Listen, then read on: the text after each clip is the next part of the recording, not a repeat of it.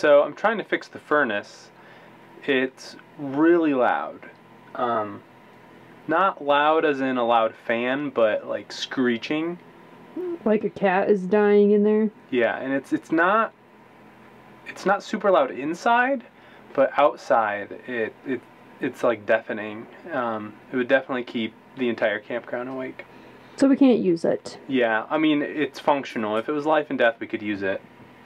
But considering we are heading back to our hometown in Indiana this next weekend, where it's supposed to be like -17 degrees, we think maybe we should try and fix it. Okay. And so my suspicion was that there was something stuck inside the fan, causing it to screech, like maybe a loose screw or something. And it sounds like that's right, because if I move the fan,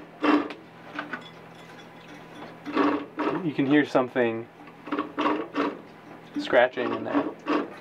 So now I have it out of the housing. Now I just need to figure out how to get access to the fan. And we had to disconnect the propane, so no one's taking a hot shower until it's back together. So we'll see. Maybe we can fix it, maybe we cannot.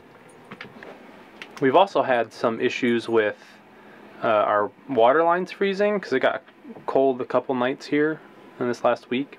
And when I was investigating that, I did find out that the furnace does have a vent that goes into the compartment that has all of our water pump and our water lines and our fresh water tank. So now the motivation to get this working is even greater. So I was able to remove the fan housing. It's this little plastic case that goes over the fan. There's actually a large fan in here, and then there's the motor, and then a smaller exhaust fan on this side. And I was able to take this plastic cover off of the exhaust fan just enough where I could open up and see inside, and I found this, which I'm assuming is from some mud daubers, which are, I think, like these wasp-like bugs that create these like mud nests. I mean, it's really hard. It's not like something you'd expect a wasp to make. It's really hard, like almost like stone.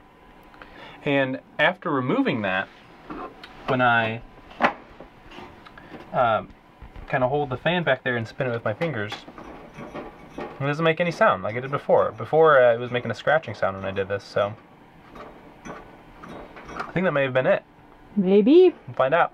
We'll test it tomorrow. It's too late now, just in case it is too loud. We'll probably get kicked out of the campground, so we'll try it tomorrow.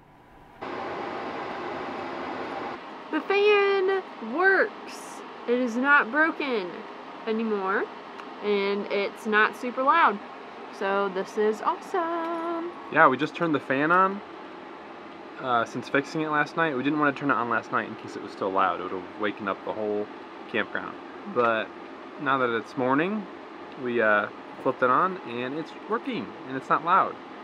So it's really exciting. It's just a normal fan loud now, which is so cool. It's like we have a new RV. Alright, so we had seen and read online about other full-time RVers that had had issues with mud daubers and bats and other things getting in their furnace through these vents. And so one of the first things we did when we purchased the RV was order these vents and install them, like within the first week. So those mud daubers that made a nest in our furnace must have happened with the previous owners of the RV. We would highly recommend these vents. They're really easy to install. It takes just a minute, and they're pretty inexpensive. I'll put a link in the description below for these on Amazon. And if you use that link to purchase them, we'll get a little bit of a kickback, and we'd really appreciate it.